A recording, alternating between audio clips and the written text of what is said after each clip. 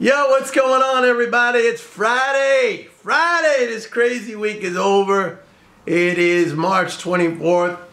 We actually had a positive close. This was the second weekly positive close. Like, amid all this turmoil and everything, you know, that's been nonstop about bank runs and bank failures and this and that. We actually had a second positive weekly close in the stock market.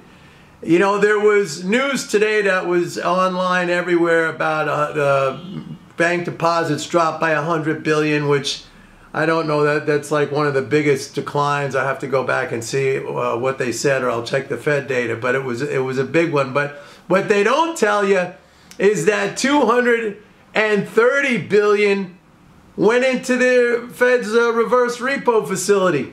So, like, they don't tell you that part.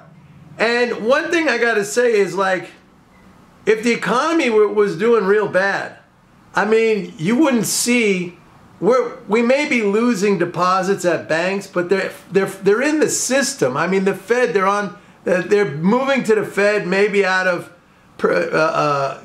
perceived or realistic caution. I don't think the caution is realistic. I think a lot of this, like I've been saying, has been completely exacerbated by the media and the hysteria that they put out about this.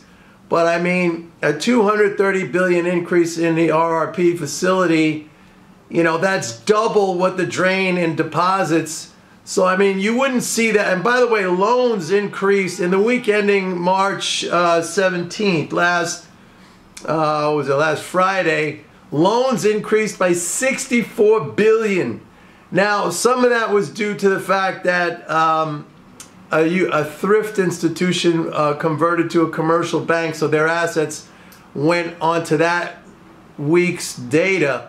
But still, I mean, you know, we're seeing the kind of panic in the media. We're seeing this kind of intraday panic in the markets when somebody says something or there's some mention of a bank, and we are seeing, I will not deny this, that bank stocks have been hammered, and I think they've been hammered out of sheer just emotion and panic. And frankly, I do think that these are still great opportunities and great buys, especially given the magnitude of the fall in some of these stocks that we've seen. But you know the picture now. I mean, look, we came into this year where there was virtually a 100% prediction for recession.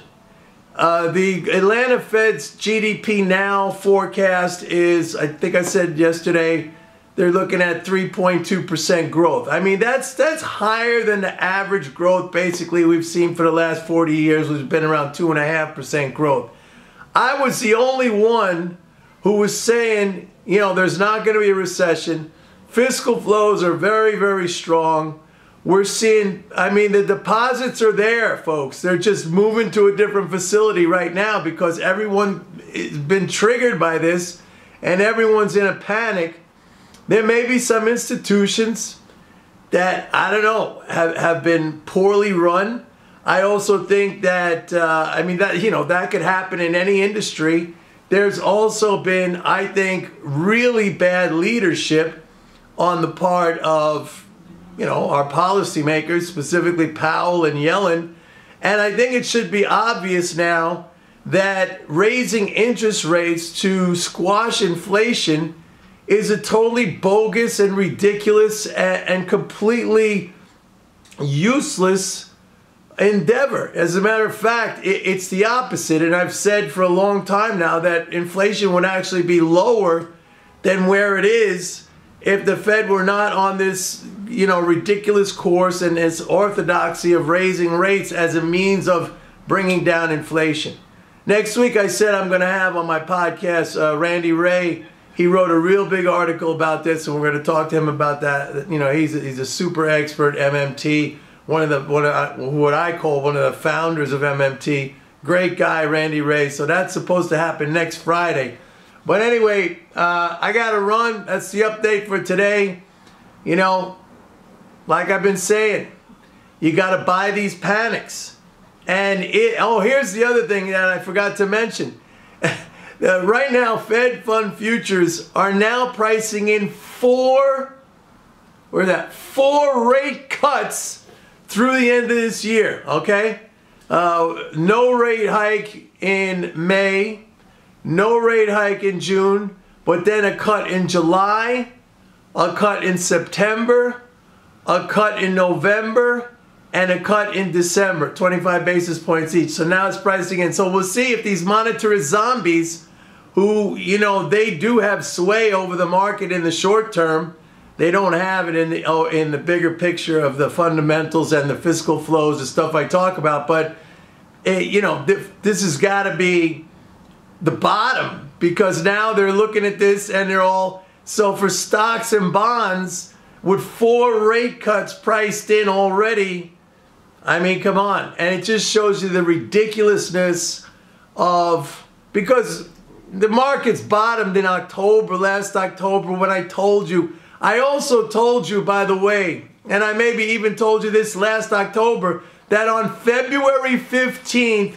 of 2023, that would be the peak in the fiscal flows, and we'd get a pullback based on March and April tax drain. Now, the March tax drain, it was really nothing.